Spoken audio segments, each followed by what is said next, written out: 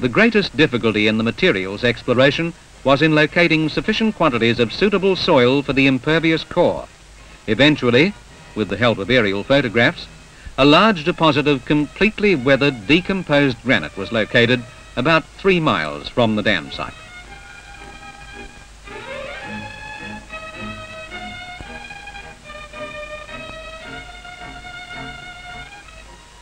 All of the soils were sampled in the field throughout the investigation, design and construction stages.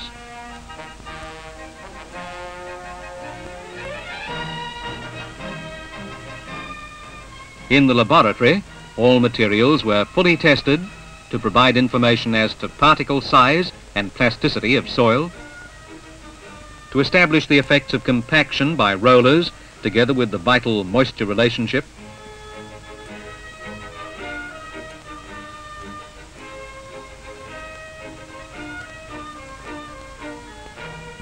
to determine the strength and consolidation characteristics of the soil.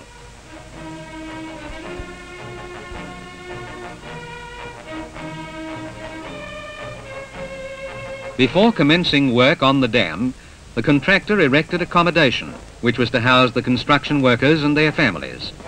2 townships were built in this remote part of the Snowy Mountains, Bella Vista and Twins Camp.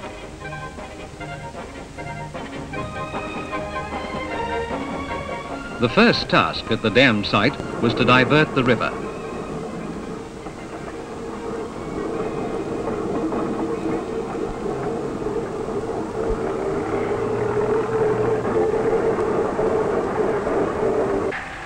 The contractor began to drive a diversion tunnel through the right abutment, working from the downstream end.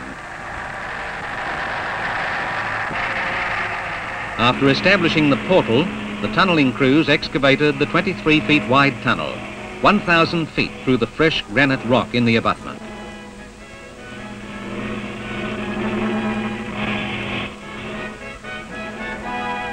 Before diversion of the river, excavation had begun on stripping of the upper abutments, starting from the upper parts and working downwards. Most of the overburden was removed by the dozers and scrapers, but in some inaccessible places, pockets of weathered material were washed away with high-pressure jets. After the completion of the diversion tunnel and the intake tower, the Geehi River was diverted through the tunnel.